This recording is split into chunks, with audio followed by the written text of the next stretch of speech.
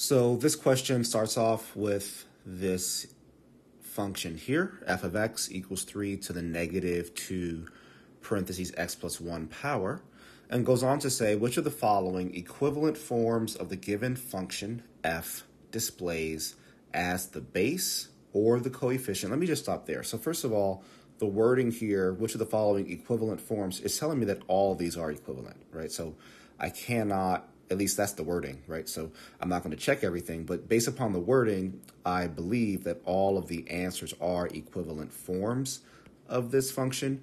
But what I'm specifically looking for, it says gives a given function f displays as the base or the coefficient the y-coordinate of the y-intercept of the graph y equals f of x in the xy plane. So if you have a graphing calculator and you know how to plug this into it, then by all means, please do so. Your graphing calculator will show you where the y-intercept is. And then basically we're trying to figure out, well, which one of these answer choices has that y-intercept as either a base or a coefficient.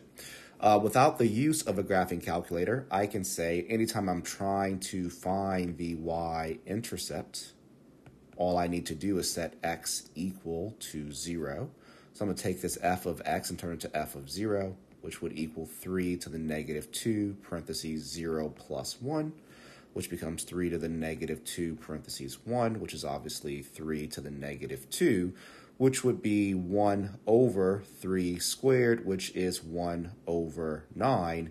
And the only answer choice that displays the y-intercept, which we now know is 1/9, as either a base or a coefficient, is answer choice B. It is the only answer that contains the fraction 1/9, right? And 1/9, again, is the y-intercept that we were asked to find.